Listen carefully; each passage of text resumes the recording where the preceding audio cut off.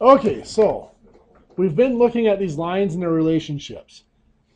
I am going to assume, talking about angles and stuff formed by the lines, I'm going to assume that you guys know how to read a protractor. Is that correct? Is there anybody here that doesn't know how to read a protractor and needs a brush up on it? Okay, if you do, what's that? No, protractor just goes down to the degree. There's no minutes or seconds on the protractor. If you get to those problems and you need help, let me know and I'll help you with them. When you have an angle that you have to measure the angle with a protractor. Partly I don't want to go over it because I don't have any spare protractors in the room, so it's kind of tough to do. But you guys still get one in your drafting kit, don't you? No, we got an angle. Okay, gotcha. So anyway, we've been talking about these angle relationships, and there's a lot of important relationships we have. One of the things we need to look at, though, today before we go any further is naming an angle. When we go to name an angle,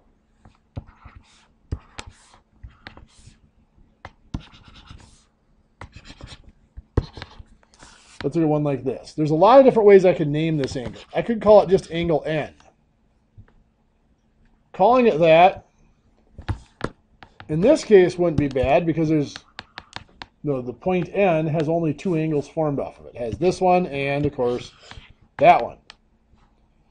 In most cases, we're looking at the one that's less than 180 degrees, so the smaller angle formed. Another way we could name this angle would be angle MNP or angle PNM. The order we put the letters in doesn't matter except for one of them. The vertex, in this case the N again, has to be in the middle. The M and the P are just any random point off of each side of the angle. So I have to have 1 point from each side. A third way of naming the angle, I could just do this. Put a little label in here that says angle 1, and there's my angle 1.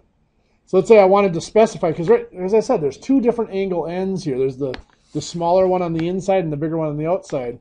So I could specify angle 1 and angle 2 to differentiate those two angles. Otherwise, like I said, if I just named angle N, I'm looking for the smaller one.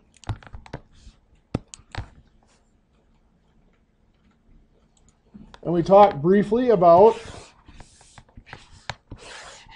this. If this angle here is 52 degrees, what's angle 1 going to be? 128. How'd you get that?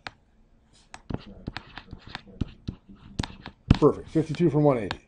What's this one going to be? 52. Good. Because those are vertical angles, they have to be the same.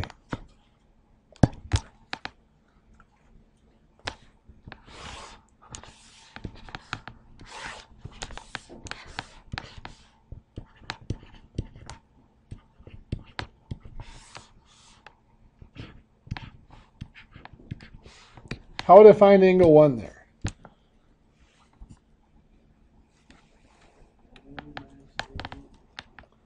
Okay, so I'm going to subtract from 180 my 38 degree 52 minute angle. To make this work, I have to fill in 0 minutes on the 180. It's 180 degrees, 0 minutes technically. So then I'm going to have to borrow from the 180, make this 179. This is going to be 60. This is now 8 minutes. Yes, sir. Yeah.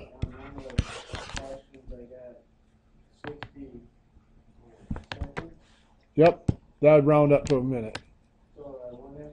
Yep. If you're at 60 seconds, that's to go up to a minute.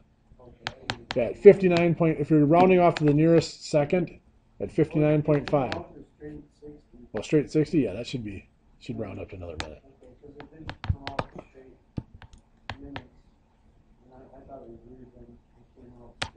Yeah, it's getting rounded off to 60 somehow. And yeah.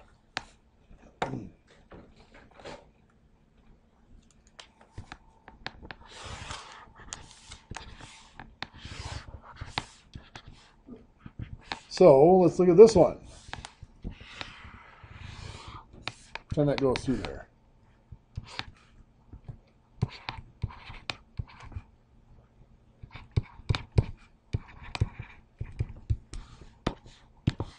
What's angle, we'll call this angle 4 here. What's angle 4 going to be?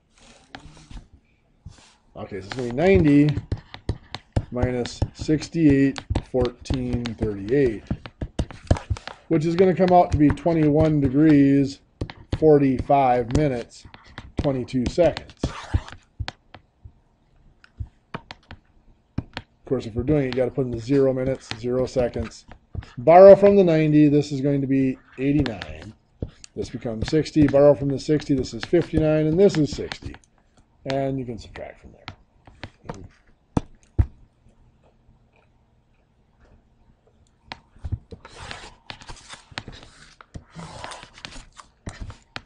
When we have parallel lines and we cut across it with a transversal like this, if you were in a high school geometry course, there's all sorts of rules we would learn, like interior angles, exterior angles, alternate interior angles, all that, corresponding angles, all that wonderful stuff. All sorts of different names for pairs of angles. And some of them are equal, some of them are supplementary. Let's take a look at this quick, just to get a feel. Let's say that this here is 71 degrees. From that, can I figure out this angle here? What is it? 109. Where'd you get that? Yeah, 180 minus 71. Because those added up to a straight line. What's this one have to be? 71.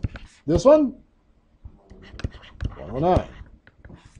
Just because of the supplementary angles, adding up to a straight line around that point there.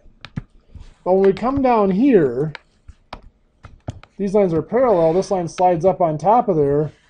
This angle and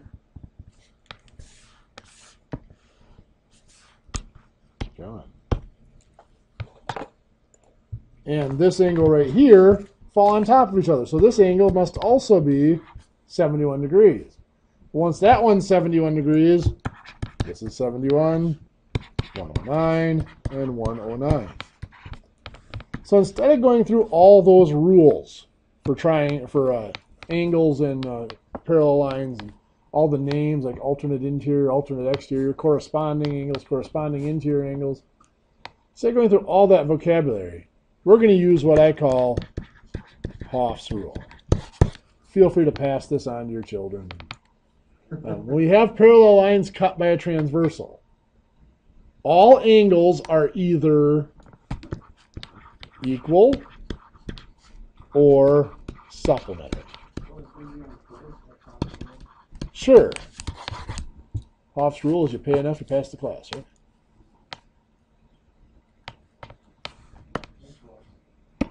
Just Ross. Tyson was probably the only one that made money. Oh no, they made a lot of money off of that.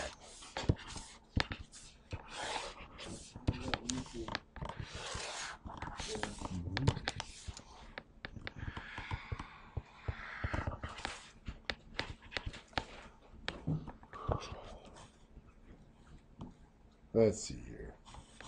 Let's call this 51 degrees. Call this 48 degrees. I want to know that angle right there. How do I find it?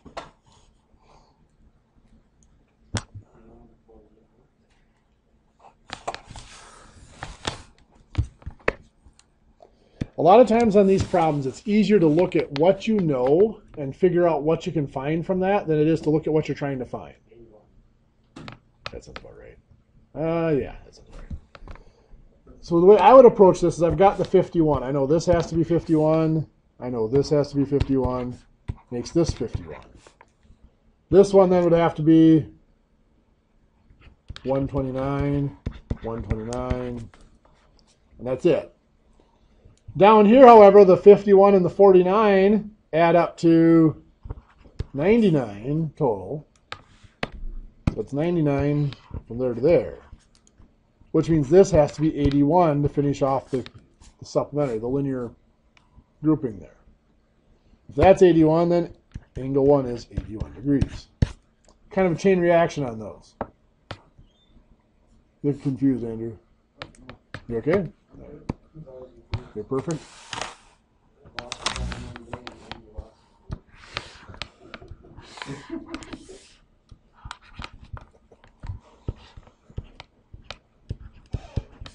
So we have an angle here that's 117 degrees. If I create another angle whose sides are parallel to the sides of this angle, does it have to be equal to this one? I'm going to create another angle. Like this green line is parallel to this side. This line is parallel to this side.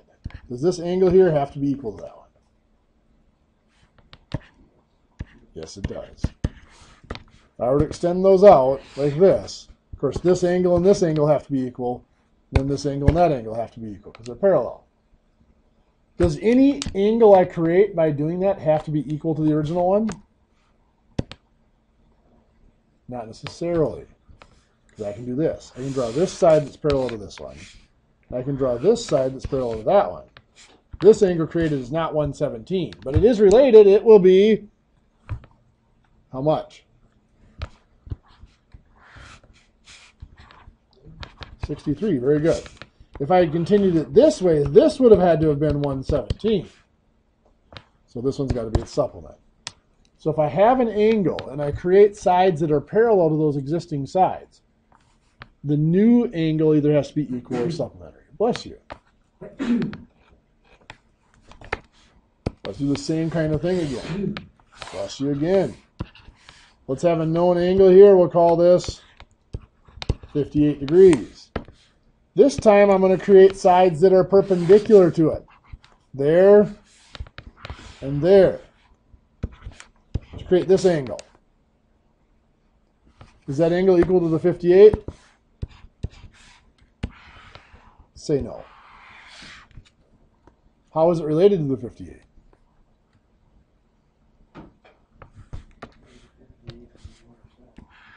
If I would have kept this going here, this would have been 58 degrees. This has to be 122. Supplement.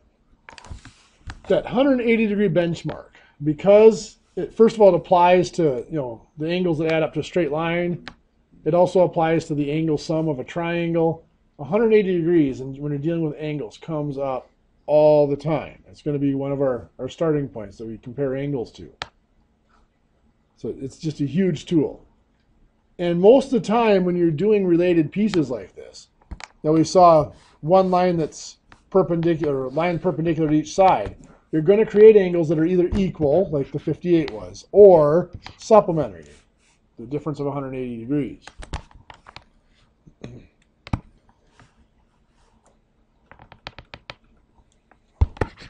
I know that was a short lecture, but big homework coming with it.